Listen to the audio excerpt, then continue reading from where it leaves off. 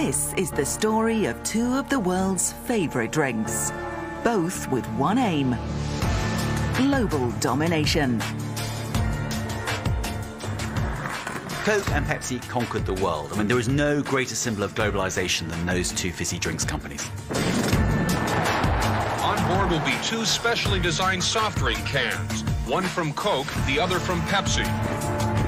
130 years of feuds and fierce competition. I think that Pepsi challenge just got in their head. They got thinking that consumers want sweet. We've got to be sweet. And they panicked. They blinked. But which one is your favorite?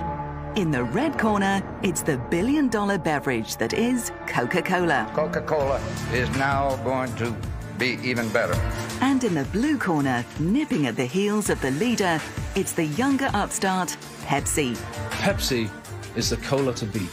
So take your seat ringside and get ready for a fight with added fizz.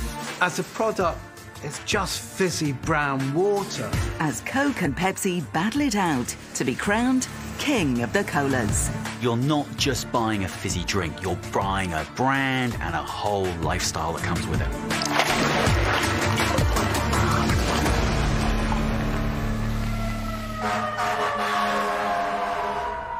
Over 40 years ago, Pepsi did something that took the world by storm.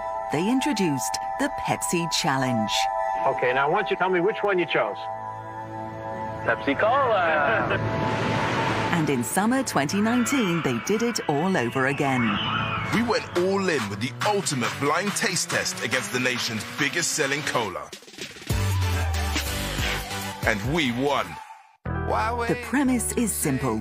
Take a sip and decide your favorite. It was this challenge that in the 1970s saw people in their thousands choose Pepsi over Coke. It was a gutsy move, as it was all about the taste and not about the brand.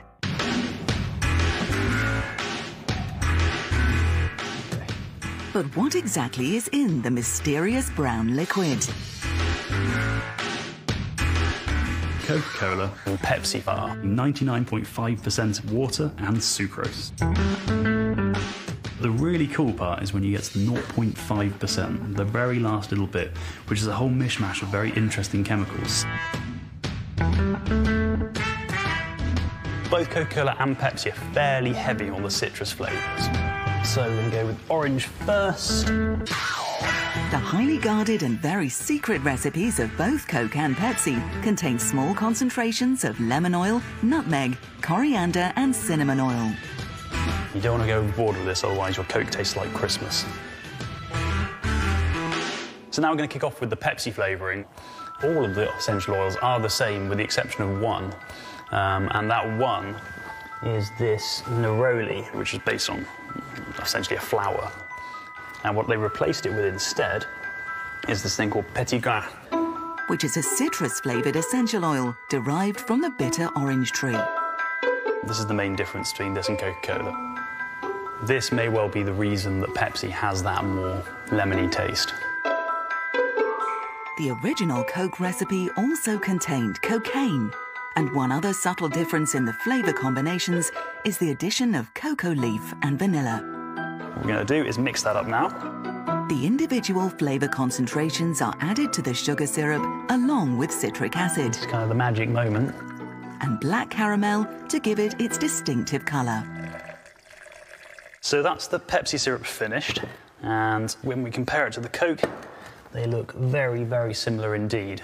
So what we need to do now is we need to add carbonated water, and then you'll have your drink. It's kind of the moment of truth when I actually get to try these things, so I'm kind of excited.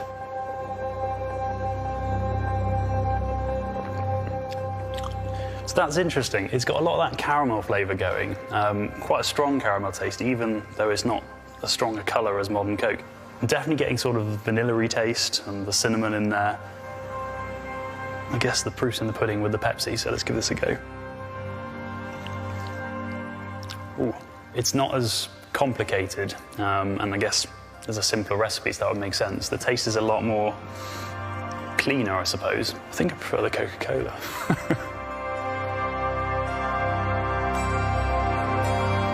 Remember, when you are buying a can of Coca-Cola Only a few pence of that is the fizzy liquid inside. Most of it is the brand you're buying. Now, to this day, Coca-Cola spends $6 billion a year advertising its products. It's worth remembering that a lot of the genius moves, particularly the marketing moves by Coca-Cola and by Pepsi, involved tons of money being thrown at the problem. Pepsi spends over $5.8 billion themselves in advertising. This is no small battle.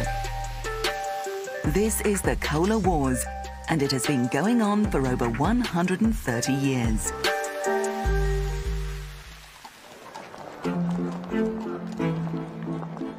North Carolina, 1898. Innovative pharmacist Caleb Bradham had invented a brown sugary drink that he hoped would make him a fortune. Pepsi starts out as nothing more than another imitator of Coca-Cola, and there are tons of imitators of Coca-Cola. And there were lots of these kind of cola-like drinks doing the rounds in these drugstores, promising absolutely everything, whether it's headaches or digestive problems. So Pepsi, you know, that's named after dyspepsia, indigestion. After trademarking the name Pepsi-Cola, they were out of the traps and on their way up. But hard times arrived at Pepsi-Cola's door during World War I. The high sugar price and severe rationing of it saw them eventually go bankrupt. Coke, the brand leader, was invented 12 years earlier by another pharmacist, John Pemberton, and was receiving massive success. The recipe was cocaine, caffeine, and sugar. You know, the big three things that really gave you a jolt of energy. And that was a product that people really liked. Coca-Cola passed through the hands of several buyers, eventually being bought by an American business tycoon. Asa Candler acquired the company in 1891, and in the early days, one of his main objectives was to put their logo on almost everything. It didn't matter, any type of advertising they would engage in. Asa Candler saw the future by using not just a little advertising, but mass advertising. You know, he poured, in 1902, I think, over $100,000 in advertising, which is huge. It's enormous. It was all very well throwing money into advertising, but Asa Candler wanted to make sure Coke was available to buy nationwide. What Coca-Cola did really smartly was it developed a franchise system in which it sold this cola syrup to bottlers all around the US. This was really revolutionary for its time, so it quickly gained nationwide listings. It was unusual to have a drink that you could find around the entire US, and it looked the same, and it looked premium, it looked quality. And that was something they really stood out on. Many other copycat cola businesses had tried and failed. One by one, Coke beat its imitators. Africola, Americola, Alicola, Balamicola, Cafe d'Ola, Carbo-Cola, Candy Cola, Capicola, Shericola, and I'm just through the C's so far. It was an endless stream of imitators. And everyone had, different bottles, and they were trying to look like Coke. 2 bottles of Coca-Cola, yeah? Make sure it's Coca-Cola. All them bottles look pretty much alike. With Pepsi being bankrupt, Coke didn't see them as a threat. It would prove to be a huge mistake. In 1931, after passing through the hands of several investors, Pepsi-Cola was finally bought by ambitious businessman Charles Guth. Pepsi was bought out of bankruptcy in the 30s by a fellow who ran soda fountains in New York and wanted to compete with Coke because they wouldn't give him a discount on syrup. Pepsi's moment in the sun comes in the 1930s. Following the Wall Street crash and the Great Depression, people are on their uppers. They are looking at ways to save money. And Coca-Cola's not that cheap. A little small bottle costs a nickel, 5 cents. And Pepsi-Cola realised this was their opportunity. What they would do is that they would offer cola at great value. So Pepsi offers double the amount for your nickel. Pepsi's radio jingle, Nickel Nickel, became the first radio advertisement to be broadcast coast to coast. Pepsi Cola, it's a spot, 12 full ounces, that's a lot, twice as much for a nickel too. Pepsi Cola is the drink for you. Nickel, nickel. Eventually, it would be recorded in 55 languages and named one of the most effective ads of the 20th century. Coca-Cola had a real dilemma when Pepsi-Cola came out with this 12-ounce bottle and promoted it with their jingle twice as much as a nickel too.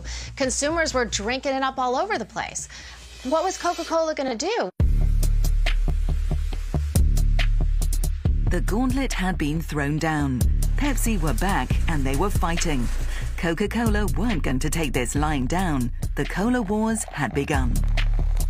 Pepsi was getting real, and they took it to our streets with the Pepsi Challenge.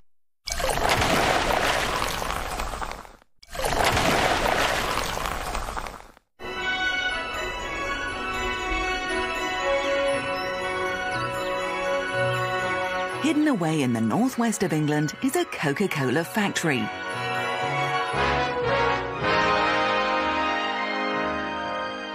Usually get here for 7 o'clock play test.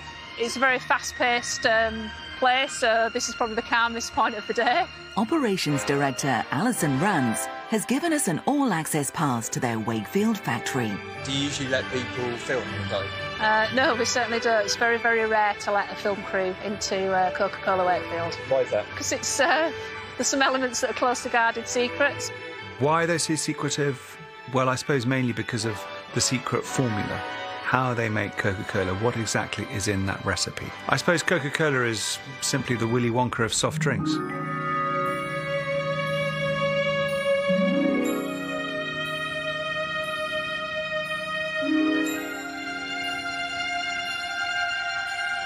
Are you ready then? Welcome to the biggest soft drinks facility in Europe.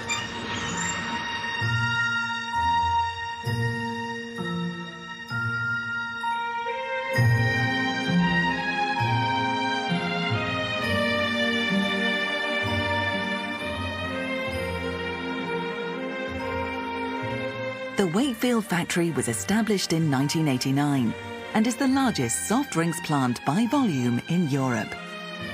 They have 9 manufacturing lines that produce in excess of 100 million cases every year, and that's just this factory alone. We've got just short of 500 people on a 24/7 shift pattern. We run 364 days of the year. The can lines will be able to produce 6,000 cans per minute. Our bottle lines will do 2,000 a minute, so a total of about 8,000 cans or bottles per minute, every single minute, every day of the week, to make sure we can make 1 billion litres of product a year.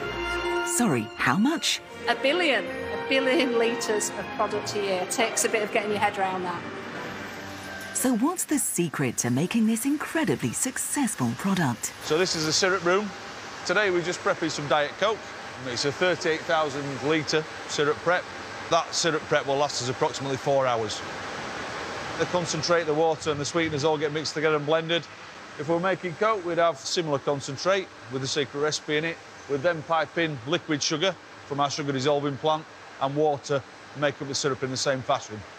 A mixed solution is then piped onto the production line, carbonated and dispensed into pre-made cans and bottles at astonishing speed. And then we close the container. So that's either with a seamed lid for a can or a cap on top of a bottle. All of the massive amount of product that's made is stored in a huge warehouse. So these yellow things that you can see here are the cranes, each named after one of the engineer's family members. Louise is my very dear wife. Do you have any major breakdowns of Louise? Yes, we have. Yeah? Louise has let me down a few times. We have 28,000 pallets that are stored in here. One of our customers will make an order. The haulier then gets the information that says that Morrison's Wakefield need this load for 1800 on Wednesday. So my team will press a series of buttons, and then it will send instruction to the cranes to go to a location and to pull a crane to a drop-off point. And it will travel along the hard link through these doors into a location where a forklift will pick it up and load it onto a vehicle, which will then be collected by a haulier and dispatched through our gatehouse. The Wakefield plant is one of the most sophisticated in the world. But of course, when Coke was still in its infancy, getting its product to the customer wasn't that easy. As the 1940s dawned, the world was at war, and America's biggest soft drink giants had already been fighting it out for decades. In support of the war effort, Pepsi changed their branding to a patriotic red, white and blue, with their logo appearing on all their bottle tops. Coke also had something up their sleeves to make sure they were still at the forefront of everyone's minds. Coca-Cola turns around to the government and says, you can't ration us because we are a key item for the American fighting man. We can't be rationed in the same way you can't ration bullets and fuel and meat for the soldiers. This is necessary. And they won the argument. So Coca-Cola was not rationed. It was distributed all around the world to American servicemen. But physically getting Coke to the troops was proving problematic. Now, it's very difficult to ship Coca-Cola, fizzy drink, across the Atlantic when you've got the U-boats trying to bomb any boat crossing the Atlantic. Future President Dwight D. Eisenhower came up with the perfect solution. So Eisenhower says, well, come and build a bottling plant. So Coca-Cola builds a bottling plant behind the front lines in North Africa so that the American troops have a steady supply of Coca-Cola. No one thinks this is weird. They think, of course, because Coca-Cola is just as important as ammunition and fuel. Despite protests from Pepsi and accusations of the army creating a cola monopoly, the bottling plants went ahead. And of course, for the rest of the war, Coca-Cola is associated with the American liberation of various different countries.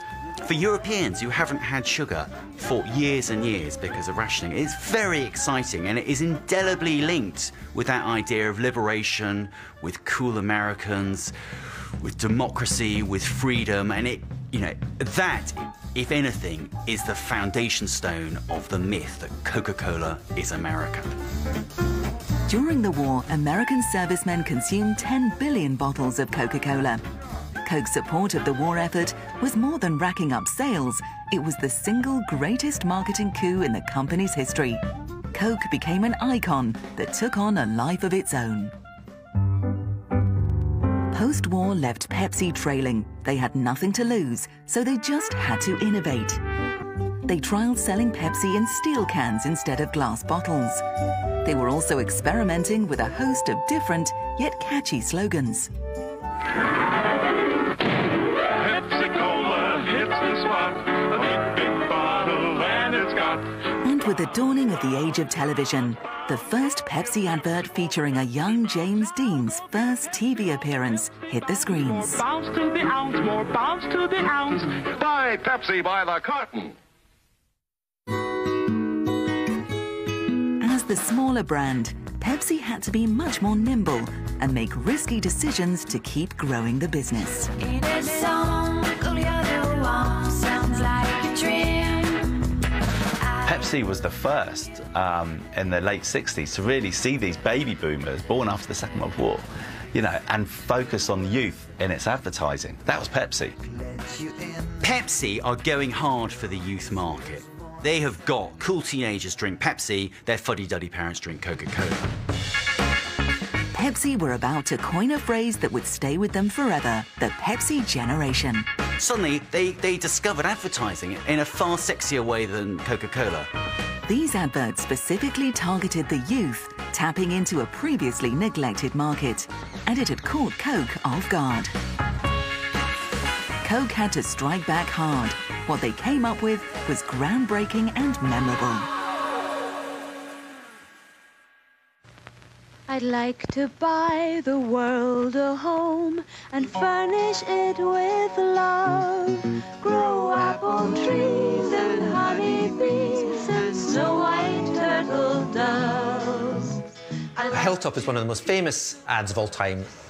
It simply involves a huge cast of young people from all over the world, often kind of in their national costumes, assembled on a hilltop in Italy, united by a bottle of Coca-Cola.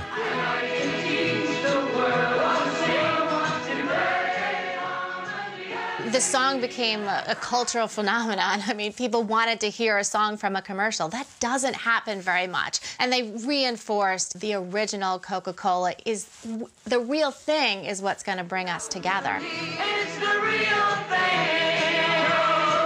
What the world wants today. It's so saccharine. I mean, it's teach the world how to sing with honeybees and apple trees. I mean, it's awful, but it worked. It really worked. It tapped into a latent desire, particularly from Americans, that we could find world peace thanks to Coca-Cola.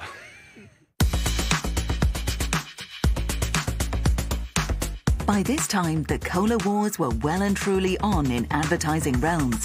Pepsi's market share continued to climb, and in 1975, Pepsi shook up the industry in a way no one saw coming. Coca-Cola is the classic brand leader. It's the one that we're all taught about, how you should position yourself as the original, as the only authentic choice, and not even acknowledge any of your rivals. Pepsi's the definitive challenger brand, though. You can't beat the brand leader on its own terms. You've got to find a way around it. You've got to outflank it. You've got to try and undermine the brand leader. So, in the 1970s, as Pepsi starts to rediscover its mojo and it goes for the youth audience, they do a big advertising campaign, which some senior executives at Pepsi were very nervous about. It was a very aggressive move to go out there on television and explicitly say, Pepsi is better than Coca-Cola. Whilst Coca-Cola was delivering us ads which were glossy, full of glamour, Pepsi was getting real, and they took it to our streets with the Pepsi Challenge. You're about to take the Pepsi Challenge. You know, I have 2 bottles of cola back here, and you don't know which is which. No, I don't. We have never met before. That's correct. Wait, okay. Except at my sister's wedding. But beside that, we have never met. Well, the Pepsi Challenge is fascinating. Basically, the Pepsi company decided to do taste tests in markets around the country and advertise the findings. This is the taste. This is the test. Pepsi versus Coke, the Pepsi Challenge. And all across America, more people pick Pepsi. Time after time after time. Pepsi-Cola. Oh, what a time. This campaign was so innovative, it stripped away 90 years of brand loyalty and took it back to the product. This was actually a really bold step from Pepsi, because what it was saying is, we're setting the tone of the conversation. Which do you prefer? I like you. Tell me what you picked. I like Pepsi, now I know. I'm drinking Coke all this time. Well, Pepsi tastes pretty good. Well, so it turns out a slight number more people like the sweeter taste of Pepsi on a first sip. So what was it that made people choose Pepsi? Rather than clever marketing, could there be a different explanation? The human tongue can detect 4 basic flavors: salt, sour, bitter, and sweet. Humans are naturally pre-programmed to be drawn to sweet, so if Pepsi is slightly sweeter, it gets the edge. So what we got here is a very diluted Coca-Cola. This is literally some Coca-Cola with water, and the same amount of Pepsi with the same amount of water. And this chemical here is something called DNSA, and it's a test that we use to show essentially how much sugar is in stuff. What we're going to do is add the same amount of this to both, and we're going to leave that for about 10 minutes, and then we should see a colour change. So we're starting off with this very yellowy orange colour. The samples are placed into a water bath for 10 minutes.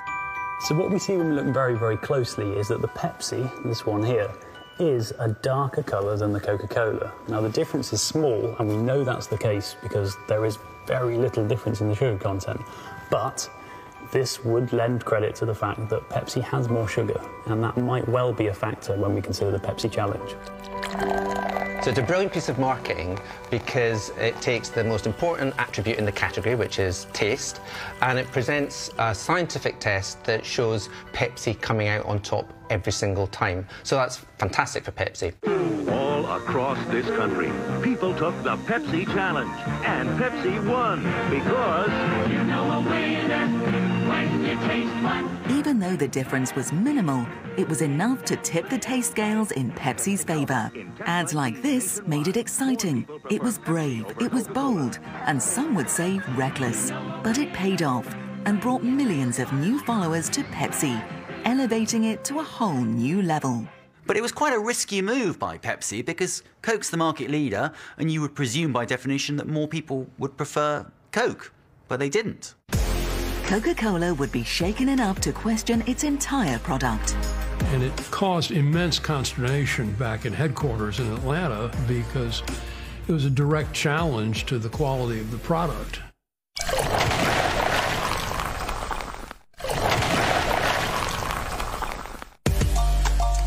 The Cola Wars have been raging for the last 130 years. The battle between Coke and Pepsi is a real heavyweight one, slugging it out, ducking and diving now for decades. But it's been hard for Pepsi, who are considered the underdog of this double act. One of the perennial problems that Pepsi faces is that it can be seen as a second best option. So sometimes we see it as something we don't ask for, but we're just given when there's no Coca-Cola available, and perhaps with an apology at the same time. So throughout their advertising history, Pepsi has tried to address that. What do you have, folks? A large pepperoni pizza. And a Pepsi, please. In the 90s, they did that with an angelic little girl. She's given a Coke, and then she's transformed into this somewhat scary mafioso boss who makes it very clear that she really, really, really does want a Pepsi. Hey, come here. I want you to listen very carefully to what I'm going to tell you. We both know I ordered a Pepsi-Cola, and now you've insulted me and my entire family by offering me this. They're a little bit more of a cheeky upstart, so they like to use that to lighten the mood, whereas a lot of Coke's best advertising has been perhaps more soulful and traditional and heartwarming in its tone of voice. It wasn't just little girls on the payroll. To capture our attention and grab sales from Coke, Pepsi drafted in some of the biggest names in pop. Like this ad featuring David Bowie and Tina Turner. And it really takes off in the 1980s when it hires, at the most outrageous sum of money, $5 million, the services of Michael Jackson. Michael Jackson's involvement positioned Pepsi as the cola for the new generation, and a big budget ad was commissioned. The story goes, he's shown the storyboard of the advert, and he goes, I don't like the advert. You show my face too much. He's like, what? We've spent $5 million hiring the services of Michael Jackson, and he's turning around saying he doesn't want his face involved in the advert. This is an absolute disaster. But actually, it is supposedly Michael Jackson himself who comes up with the idea that don't show my face at the start. Show the little symbols of Michael Jackson, my silvery glove, my hat, my dance moves, and only at the end do I turn around and you see my face. You're the Pepsi generation. Girls are down and taste the thrill of the day. Ultimately, Pepsi is associated with youth and with pop culture in a way that Coke can't quite match. But sometimes these celebrity endorsements don't always work. And in 2017, a Pepsi ad made headlines for all the wrong reasons. But the love wasn't done. Yeah, not on my watch. The Kendall Jenner commercial was a rare mistake in the Pepsi advertising story. But this one went disastrously wrong because they forgot to take into account the context. We are the lions, we are the chosen. We're gonna shine. This well-intended ad resulted in a massive negative backlash. We are the lions. The advert sees Kendall whipping off a disguise and joining a crowd of protesters. She later offers a policeman a Pepsi, which brings the crowd to cheers. People were angry as they felt like Pepsi were being exploitative and undermining the protests of the Black Lives Matter movement happening in America at the time the ad was launched. It also didn't look at religious sensitivities. You can see that there's Muslim women in there wearing the hijab and they're hugging males, and that could lead to a backlash too. The online reaction was huge. The hashtag Boycott Pepsi was trending worldwide, and people in their droves were telling others not to buy any of their products until the ad was pulled. On the surface, the intentions were good, so it was a desire to show that the world is divided, and wouldn't it all be better if we came together and celebrate the things that we have in common. So, in a funny way, it's not that different from the Coca-Cola ad set on a mountaintop in the 1970s that we all celebrate as a masterpiece of marketing.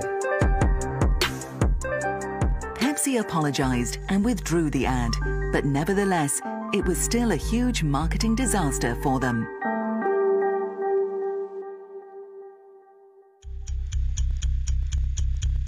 But even when it comes to marketing disasters, Coke comes out on top. Back in the 80s, it suffered a massive marketing fail, triggered by the original Pepsi challenge. They were obsessed with the taste test. They got thinking that consumers want sweet. We've got to be sweet. And they panicked. They blinked. And that's where New Coke came in. On April 23rd, 1985, Coca-Cola did the unthinkable. The best soft drink, Coca-Cola, is now going to be even better. Simply stated, we have a new formula for Coke. They have done tens of thousands of blind taste testings, and people say, yes, they prefer new Coke versus original Coke. And the bosses of Coca-Cola are super confident that this is a better drink. Changing the closely guarded secret formula of Coke's recipe was arguably the single biggest revolution in the company's history.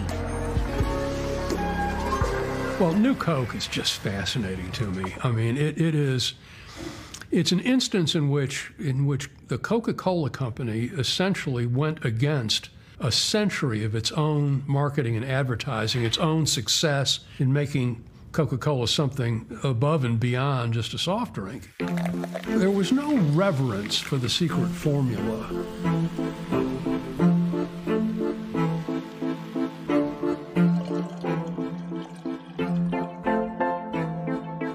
The key thing about New Coke was it kind of looked very similar in terms of branding and packaging. It was called New Coke, but the taste was distinctly different. I mean, they really had changed that taste, and it did taste more like Pepsi, which was noticeably sort of sweeter.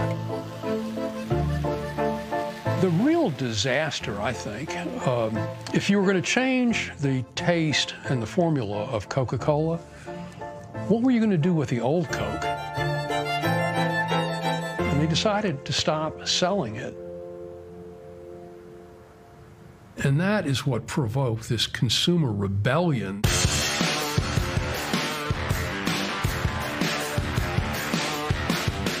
They paid the price for their foolishness. People were outraged that they couldn't buy the original all-American Coke anymore. Americans took to the streets to protest.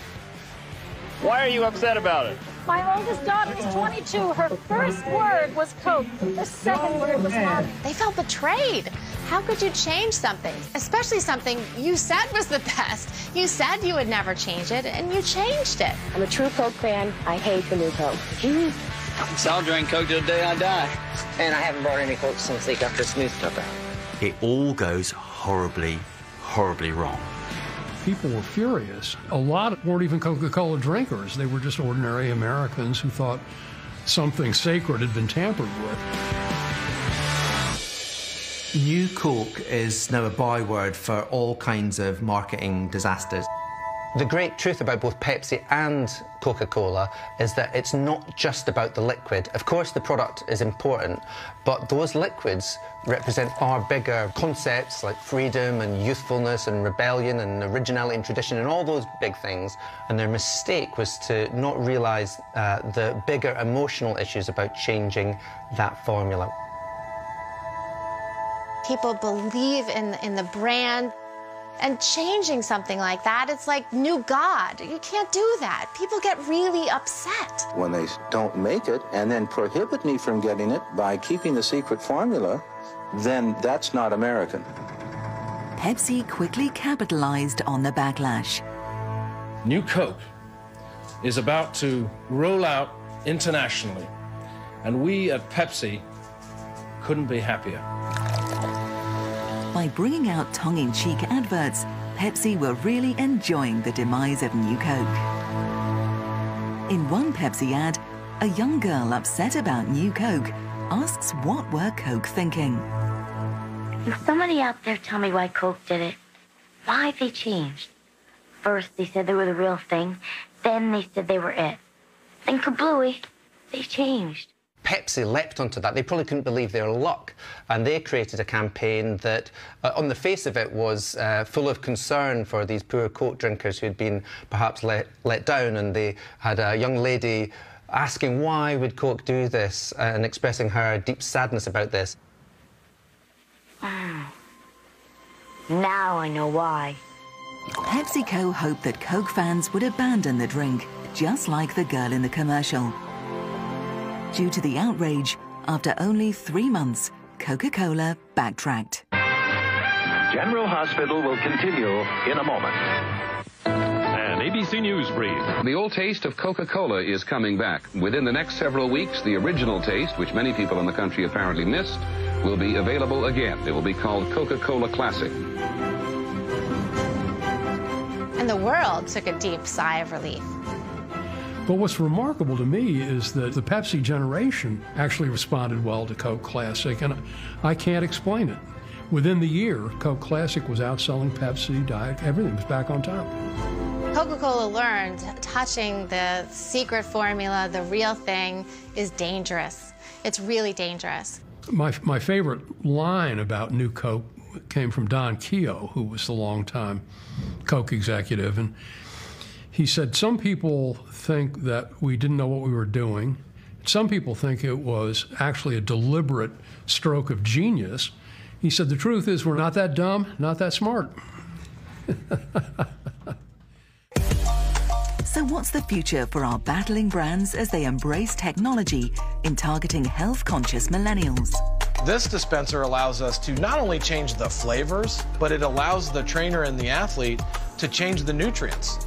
I can toggle the potassium, magnesium, sodium, and carbohydrates.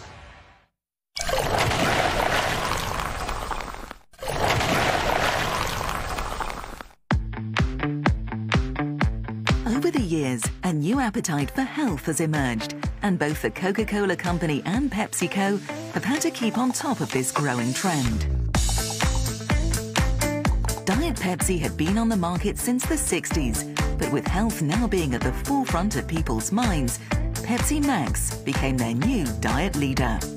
They understand their consumer and they respond. They have noticed a shift in consumption behaviour. We want less sugar, we want less caffeine, and they're making products to suit our needs. This is a huge multi-million industry in taking the sugar out and maintaining that flavour. So the likes of Pepsi Max, Coca-Cola Zero Sugar, I mean, these formulations, this is what the industry is about. It's giving people that similar flavour, but with less sugar, using sweetener alternatives. Coca-Cola had massive success with their diet version back in the 80s. I'm here for my 11:30 appointment. I'm here for my 11:30 and 11:30. Within 2 years of the launch, Diet Coke had become the top low-calorie drink in the world. I don't want you to be no slave. I don't want you. But there's one other interesting element about that advert. It wasn't just trying to push Diet Coke, it was also trying to bring forward the consumption time of the product. And they put forward this Diet Coke break at 11 a.m. And this was a way of trying to bring forward the time when people would drink soft drinks to much earlier than it actually was in practice. And it's had a remarkable success. In our new health-conscious world, the demand for consumer choice is growing. So Coke has been looking into new ways in a bid to offer an option to everyone.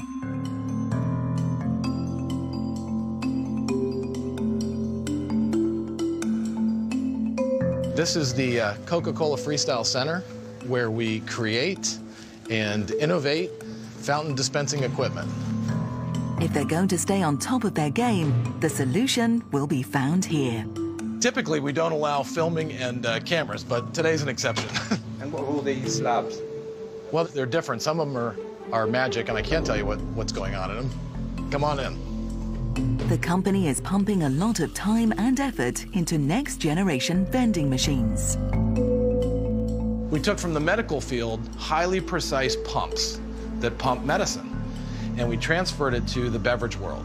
So those pumps enable us to super highly concentrate the syrups and ingredients, and we're able to add all of that choice. So for instance, in this dispenser, there are 200 brand choices for the consumer. So this is the Freestyle app, and it enables me to toggle the level of ingredients. I can walk up to the machine and it recognizes me. And in my case, it would say, "Hi, Chris, last time you were here, here's what you had. Do you want that again? You want to try something new?" Given there's 200 choices, and then I can mix and match those with different percentages, it's limitless, really.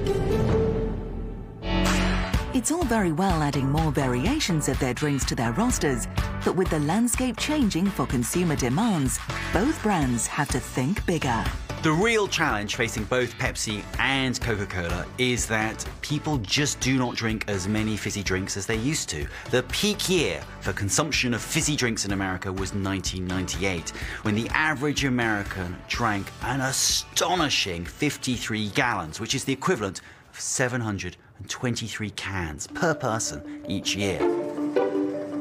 That's fallen to the equivalent of 540 cans a year. It's an awful lot, but that is a really, really big drop if you are a manufacturer of fizzy drinks. And Pepsi have cleverly addressed this by diversifying really substantially. So PepsiCo now as a company, only a quarter of its sales come from fizzy drinks. A lot of it comes from snacks, Frito-Lay, Walker's Crisps in the UK. So Pepsi have got an eye on the future. Coke's big strategy now is that it's a total beverage company, and it wants to have a presence in every soft drinks category you find in the supermarket. So bottled water, probiotics, even dairy alternatives, sports drinks.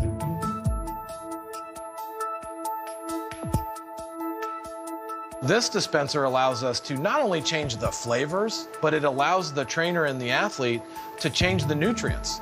I can toggle the potassium, magnesium, sodium, and carbohydrates.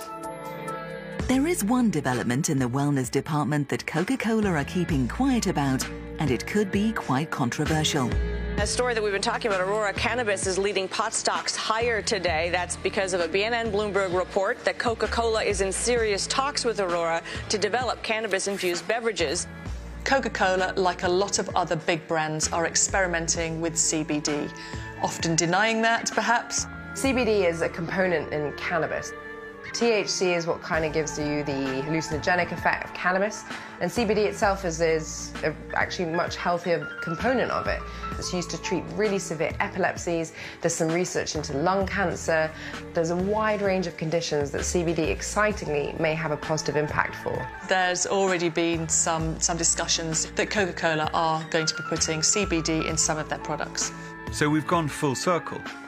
Coca-Cola started as a medicinal product, and here we are in 2019, and they're trying to make it medicinal again using the latest wonder drug, cannabis.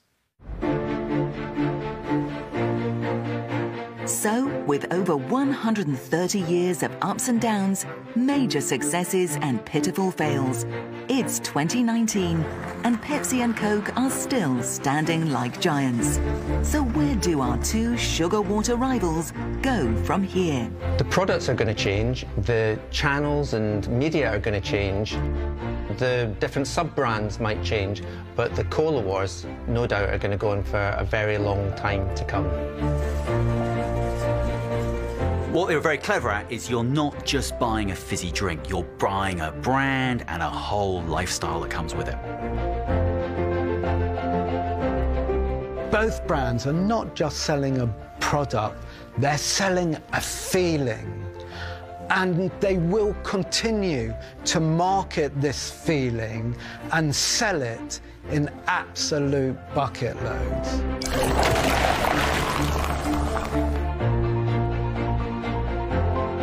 Some secrets won't stay buried. We're uncovering a brand new murder mystery this weekend here on Channel 5. Don't miss Agatha and the Curse of Ishtar tomorrow at 9. Next, fights camera action.